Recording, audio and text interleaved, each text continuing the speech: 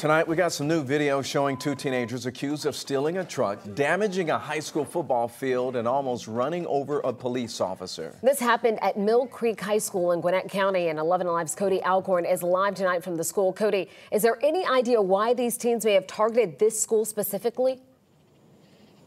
Well, Jennifer, we don't have the answer to that, but I can tell you the district just sent us some pictures in the last half hour of the damage. It appears these teens actually drove through a fence to get out on this field before damaging it, even taking out a set of bleachers. But how this all started, Gwinnett police say that these teens were over in a Lawrenceville neighborhood breaking into cars when they came across a truck with the keys inside.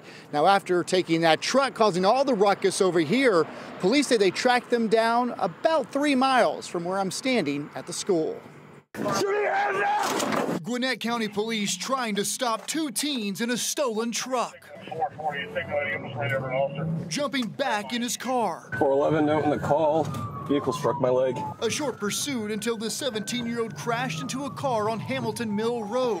You see the teen running in front of the officer. The officer takes off after the 16-year-old passenger, eventually catching up to her in a nearby parking lot, quickly finding out. Stop! You're gonna get tased! One thing. The second teen still running. Keep going after him. Officers on the ground getting help from the sky with the agency's aviation unit. And we need probably 1 or 2 units in second gear in case he pops out. It wasn't long until officers spotted him. I think he's in the parking lot. Unit that just pulled into second gear. He's standing in the parking lot. He's got his hands up. The 17-year-old driver was hauled off to the county jail. The 16-year-old passenger at the youth detention center tonight, and they're facing a slew of charges, and at least some are very serious, including aggravated assault on a law enforcement officer. Live in Gwinnett County, Cody Alcorn, 11 Alive News. And that could have had deadly consequences, Cody. Thanks a lot for the update there.